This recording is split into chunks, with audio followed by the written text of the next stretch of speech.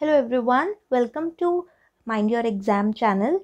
In this video, we will be studying about error detection using parity bit technique. Okay, so now let us first understand what is a parity bit. So parity bit is like a normal bit which has a value either of 0 or of 1.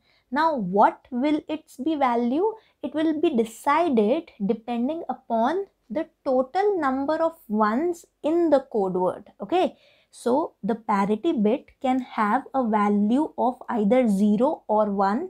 Now which value it will take depends upon the number of ones that are present in the code word.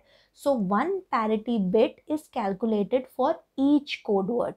If the number of ones in a code word is even and we have to make even parity, then the parity bit value will be 0 because already the code word has even number of ones, so we do not require any other additional one, so the value of the parity bit will be 0. In case of even parity means we want to make the total number of ones as even. Now again, in the case of even parity, if the code word has an odd number of ones, then in that case we will add a 1 at the end. Okay.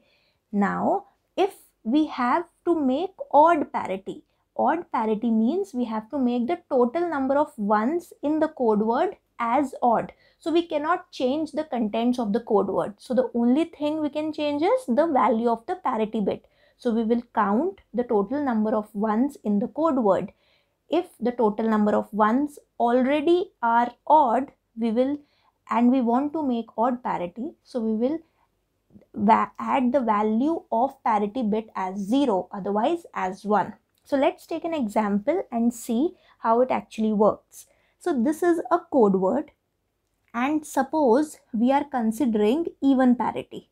Okay, now what we will do, whether we are considering even parity or odd parity, the first step to calculate the value of parity bit is count the number of ones in the code word.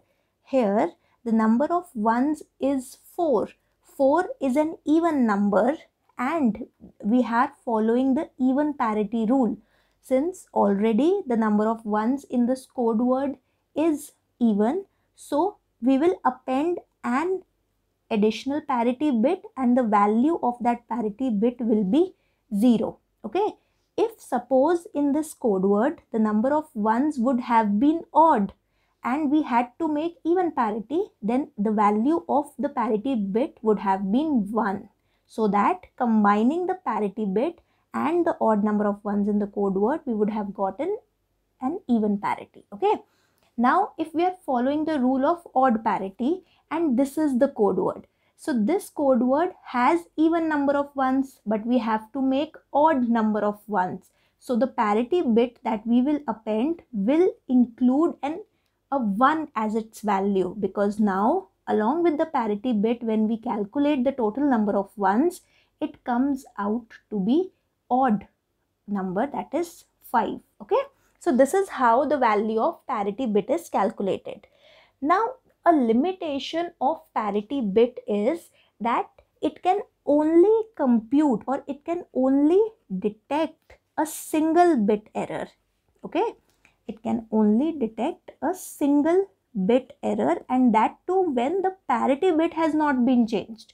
Okay, so what happens is, say if there has been a change in the data or in the code word itself, then what will happen? Either a 0 will become 1 and the parity will change, because if a 0 is becoming 1, the total parity which was earlier odd will now become even. Okay, so I'll explain it again. Say this is the code word and an error occurs at this bit position. Initially there were even number of ones, but when this 0 changes to 1 due to an error, there will be odd number of ones. Then the value of this parity bit will become wrong because we were following even parity. Now there are odd number of ones, so the value of this even parity bit should have been 1. So if there are any single bit errors, that means if a single bit in the data gets flipped either from 0 to 1 or from 1 to 0, then the value of the parity bit will become wrong, and that is the only thing that can be detected using this parity bit error detection code. We cannot detect burst errors. Okay, so what is a burst error? Burst error means continuous errors in multiple bits.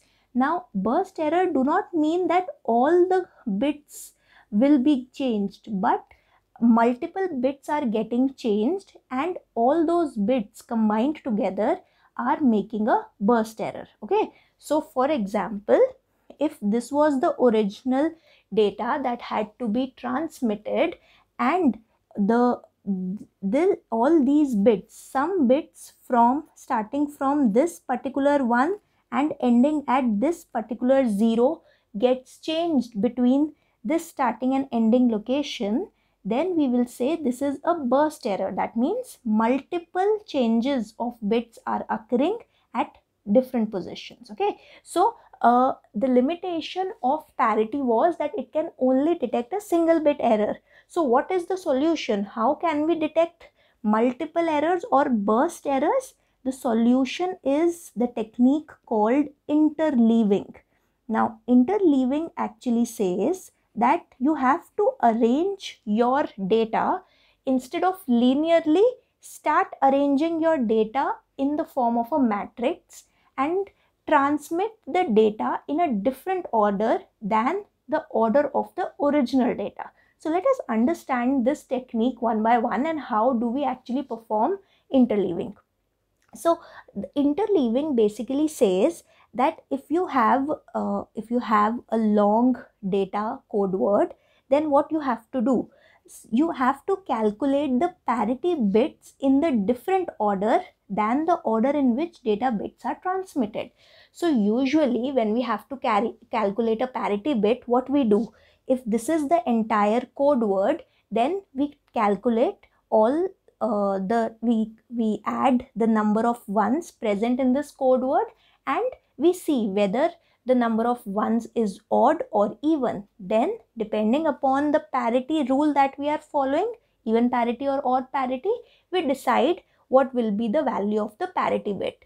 But now we do not have to calculate the parity bit in this way. This is what interleaving says. So how do we have to calculate the parity now if we want to detect burst errors? So interleaving basically says divide your data in the form of k number of rows and n number of columns. That means create a matrix of this original data which has k rows and n number of columns. Now you have to calculate the parity bit for each of the n columns. Okay, so if this was your original data, then you have to convert it into a matrix. Now I have written this complete data in the form of a matrix. So it is consisting of 3 rows and it is having 8 columns. Okay, so the value of k is 3 here and the value of n is 8. So this was the entire data. This particular transmission I have written in the first row.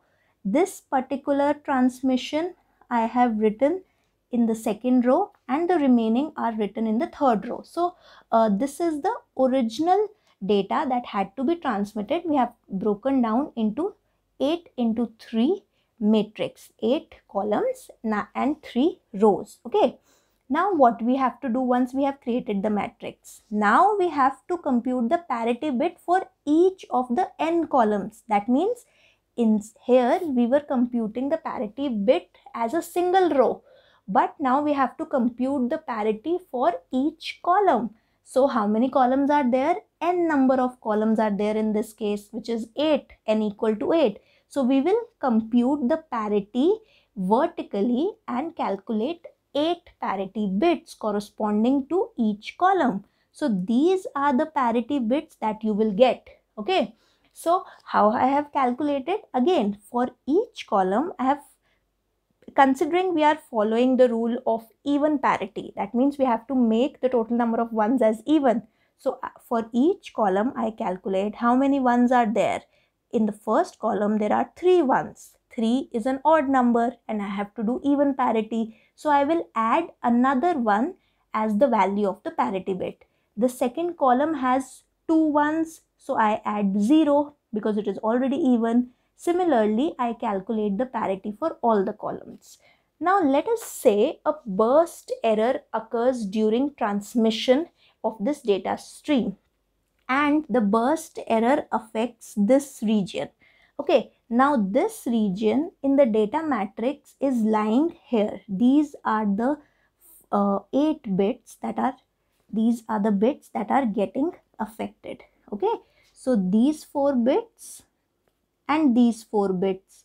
Okay, and let us say that the value of this bit gets changed, the value of this bit gets changed, and the value of this bit gets changed. Okay, so it is a burst error because multiple errors are occurring at different positions, and we want to detect this burst error using a parity bit. Now if a burst error would have occurred here and we would have calculated a single parity bit value, we would not have been able to detect it, because we know the limitation of parity bit, it can only detect a single bit error. So now what we'll do, we'll see that this data has now become this particular data. It has errors in it. So this particular bit is now reversed, this particular bit is reversed, and this particular bit is reversed.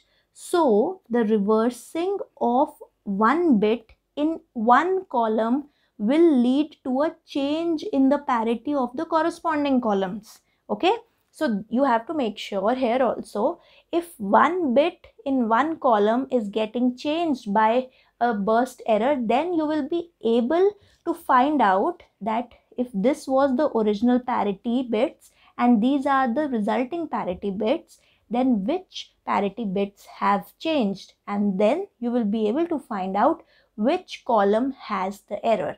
So this way of interleaving helps you to find out multiple errors or a burst error using parity bit computation. Okay, so this was all for today's video. I hope you have understood this topic and the example.